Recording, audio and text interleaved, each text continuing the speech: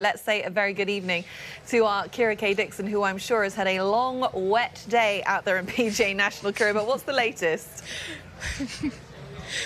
Yes, Anna, I've had better days out on the PGA Tour, but you know what? We're very lucky to get to do this. So I spoke with Steve Rintoul, chief referee of the PGA Tour. The golf course at PGA National took on 1.72 inches of water today in about 3.5 hours. So the course drained beautifully so that players were able to get back and resume their rounds. Now, as we think about tomorrow morning, 8 a.m., as you mentioned, will be our start time. They're hoping to end by 11 a.m.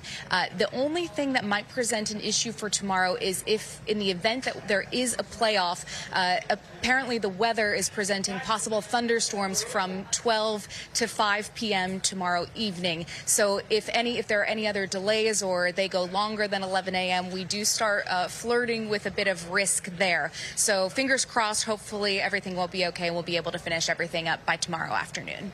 Yeah, we've got a large handful of guys who'll be going back home tomorrow, sleeping and coming back and being right up in contention. They're chasing Austin Eckroat, who's at 15 under through 7 holes. Kira, I know you just had a chance to catch up with him just moments ago. What can you tell us?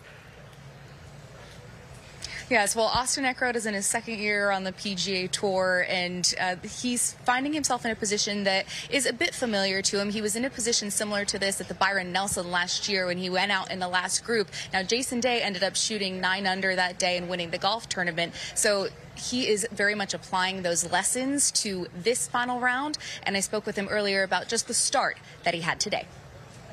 A little shaky at the start, but then, I was able to make some birdies, so really solid, kind of how the rest of the week has been. So, what has your timing been like all day today? Because you come out and kind of want to have your normal warm-up, but then the rain delay happens. So what has that been like, just sitting here and waiting all day?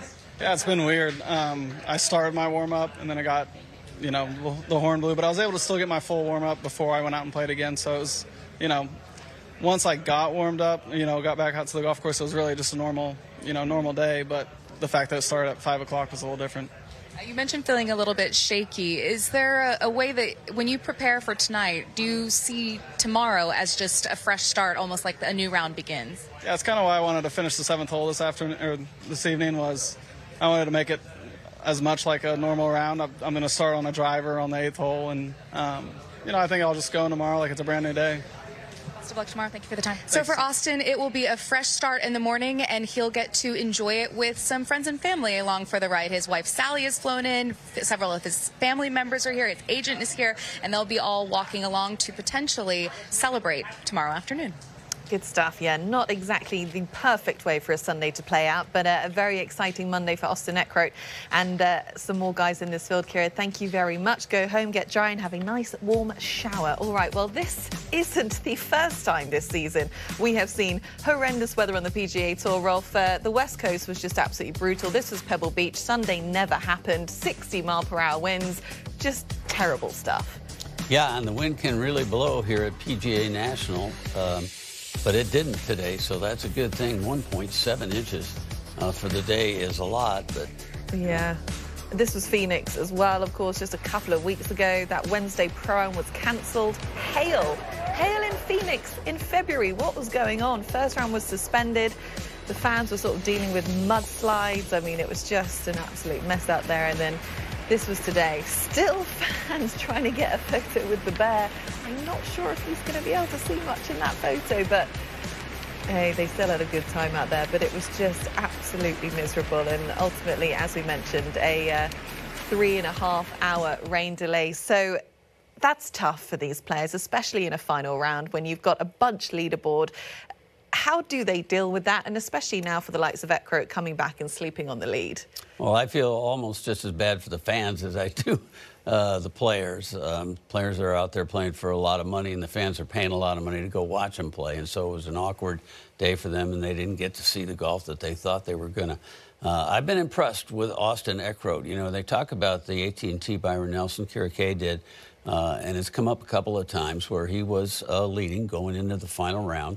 and got run down by Jason Day. But there was another instance about a month and a half ago out in Hawaii that nobody's talked about much, and that was after 36 holes, Austin Eckroat was tied for the lead at Waialae. He was playing extremely well, and on the weekend he played horrible. He went out and shot 1 over par on a pretty easy golf course over the weekend, and the big culprit there was his putting.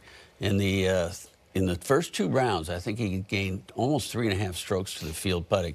He lost 3.5 strokes to the field putting on Saturday. He only made 1 bogey in the first 36 holes. He made 8 bogeys and a double.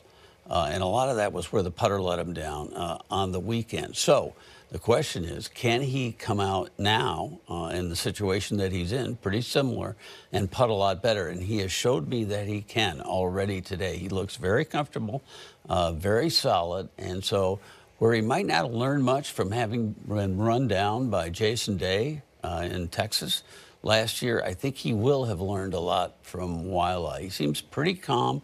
His answers are very short in those interviews. You know, he doesn't want to really mess around with any of this, and he's just going to focus on the job, and that right now for him is to win this tournament. Yeah, he doesn't divulge much, does he, Austin Eckroat? But he's been really consistent all week long. He's been in the top 3 after every round so far. And at the moment, he is your leader by 1. And let me remind you again, play will resume and coverage will start at 8 a.m. Eastern tomorrow on Golf Channel and Peacock.